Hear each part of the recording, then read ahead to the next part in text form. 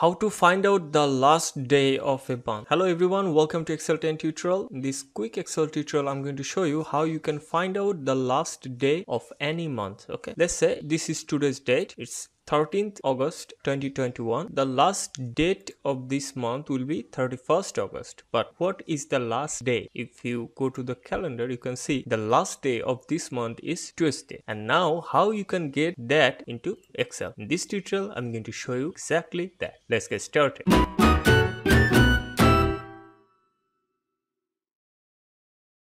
So I have a date here, it's today's date, and I'm going to use the end of month function that I have already showed how you can use that. We're going to do the same thing here, equal to Eomonth, and this is the function. And if I add 0 here, that means it will give me the last date of this month. Okay, close parenthesis and press enter. This is the last date.